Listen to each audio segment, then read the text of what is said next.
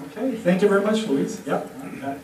So indeed, Louise gave me quite the charge in the 15 minutes I have to talk about the 50 years of solar system exploration. And indeed, I'm going to take that on, and I hope to be able to do that. This sets the context of the importance of the space to understanding where we are in our solar system and our future evolution. Indeed, planetary science is a creation of NASA. We bring together a whole series of disciplines to be able to go to different places and explore. Everything we knew about the solar system about 60 years ago we got from the back end of the telescope or pieces that fell from the sky. And even then we didn't really understand their origin and evolution. And now we've been able to trek out and really explore, I think for the very first time in human history, the solar system. And LPI has been a central part to that. Science is not done until we communicate it. And that sometimes gets lost on us because it's the natural thing that we publish. But it's really all about talking about it and meeting other people and really understanding what's happening in the field that moves it ahead. And LPI plays a central role in that. So if I look back over 50 or so years of NASA's program, there's a mantra. You know, we have all sorts of different missions, and it may be confusing to many people in the public about what should we be doing next and why is that so different? Why are we doing a rover here, an orbiter there? And it's really because we're exploring the solar system in a very methodical way. We fly by, we orbit, we land, we rove, and we return samples. And indeed, our approach has really been all about advancing the scientific knowledge of the origin and evolution of the solar system, the potential for life elsewhere, and the hazards and resources as they present the exploration of space as humans trek out into the solar system. So if I organized all the activity that NASA's done and put the missions in that order, we can see from Mercury and the inner part of the solar system out to Mars, fly by, orbit, land, rove, and return samples. And of course, in this set, then you can see the associated missions that have been going on. What also is overlaid here are the missions that we're working on right now. Bepi-Colombo with ESA, InSight, the Martian Moons exploration mission from JAXA, Mars 2020. We're also working hard with the Russian Space Agency in the area of Venus climate and various in situ landers and atmospheric measurement systems. Most recently, we're given the challenge of going back to the moon, and this is a wonderful opportunity for us to enhance the science knowledge and use what we know about the moon to even do a better job of exploring our solar system by getting the chronology of the history of the solar system better, by bringing back the right samples, and continuing on particularly in looking at the far side of the moon and a number of things that we can do, because human exploration will help facilitate that communication. So in that inner part of the solar system, Bepi-Colombo, this is a European Space Agency mission. This is going to Mercury. It has two components to it. One is an ESA satellite, another is another satellite that is done by the Japanese Space Agency. And indeed, we have an instrument in the Italian suite of instruments on Bepi-Colombo. And you'll hear much more about what's been going on at Mercury. In May, we're going to launch InSight. InSight is not a rover, it's a lander. And it's really all about putting down on the surface the most sensitive seismic measurements instruments ever made, being able to drill down several meters and look at how the planet continues to cool. And understanding the heat flow associated with that. And indeed, this is going to be launched coming up very soon. It will be a very exciting mission. In fact, it will be so sensitive it can even measure impacts from the asteroids coming in and creating meteorites on Mars. The Martian Moons exploration mission by JAXA is really an aggressive mission. It's all about going to Phobos and Deimos, exploring them, and bringing back a sample from Phobos. You know, what's on that surface? Is it all Mars material, or is the origin of these bodies actually captured asteroids? And it's designed to help answer those questions. And we have a fabulous instrument on that, a neutron gamma ray spectrometer.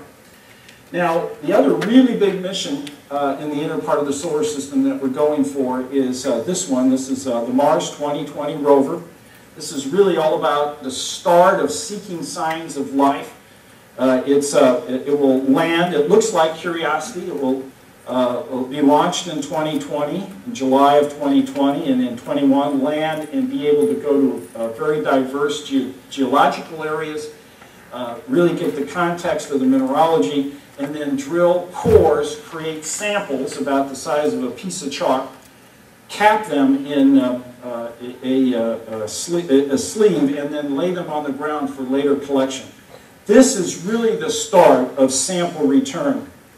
And so the next set of missions that we're currently architecting will launch a Mars ascent vehicle. The samples will be picked up on the surface after 2020 is deposited them. Put on the MAV. The MAV will go into orbit with the samples that will be retrieved by a satellite and orbiter that then will return and can go either straight back to Earth or in cislunar space where human exploration has their gateway mission that we may anticipate them retrieving those samples.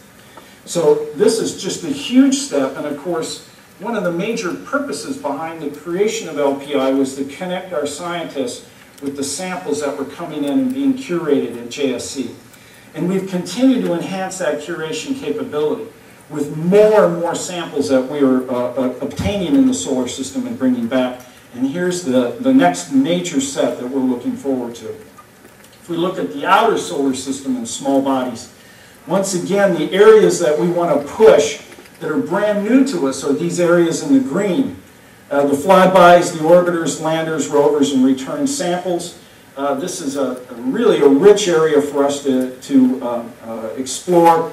We have the Europa Clipper. We're working with ESA on the JUICE mission. This is a Jupiter Icy Moon Explorer mission. We have several small body missions, Psyche, Lucy, and now DART. Which is now in the President's budget starting in October. And so Psyche is going out to the asteroid belt and looking at this metal object. This is a small body that has accreted to the point where it melted and the large mass created a core, but over time it was, through impacts, probably destroyed the outer layers, the mantle areas and crust areas, leaving the core, something that we would love to be able to look at and understand in the terms of the differentiation process. In addition to that, Lucy will trek out to L4 and L5. These are Lagrangian points at Jupiter that have trapped material that Jupiter has accumulated over time. There's a lot of indication that Jupiter had a major effect in rearranging the outer part of our solar system, for which the clues as to how it did that and where this material comes from may indeed be in these Trojan asteroids that are caught in L4 and L5. Lucy will observe 6 of them. And finally, in this area, DART, this is the Double Asteroid Redirect mission, which is in the President's budget. It's designed to go to a binary asteroid and hit it. You know, much like we did when we hit a comet with deep impact. In this case, we're going to really take a look at how the orbit might change.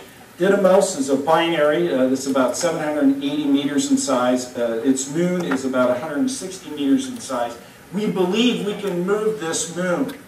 And this gives us a perfect opportunity to watch the orbit change much more quickly than if it was just a single asteroid orbiting the sun. In fact, the timeline on this means that this impact is going to be in October 2022.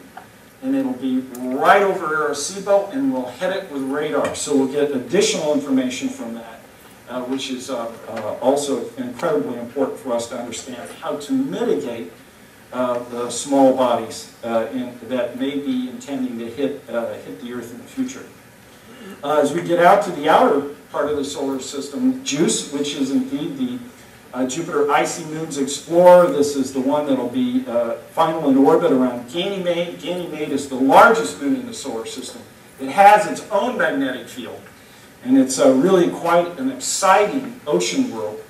And we have several contributions, including one of the major instruments, which is an ultraviolet spectrometer. And then the Europa Clipper. This is indeed something that we've been wanting to do for now almost 2 decades.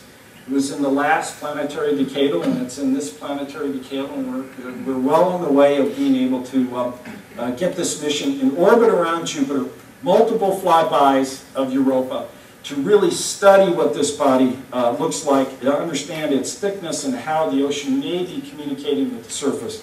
In fact, it has to be communicating with the surface. There's hardly any craters on the surface. And therefore, what is the future in this area? Well, we can see that, once again, we may change our paradigm, particularly from the ocean world's perspective. You know, fly-by, orbit, land, rove. Well, for an ocean world, it now is all about the reconnaissance mission, getting down on the surface, being able to shimmy down through cracks, being able to look at the ocean-ice interface, where in our own ocean in the Antarctic, as we go to that ocean-ice interface, it's teeming with life in that interface. And then, of course, hopefully getting down into the underneath the icy crust and really survey what the ocean is like. And we anticipate seeing hydrothermal vents. Hydrothermal vents here on Earth are also teeming with life. Well, this is an aggressive approach. This, as I said, might be our new paradigm for ocean worlds.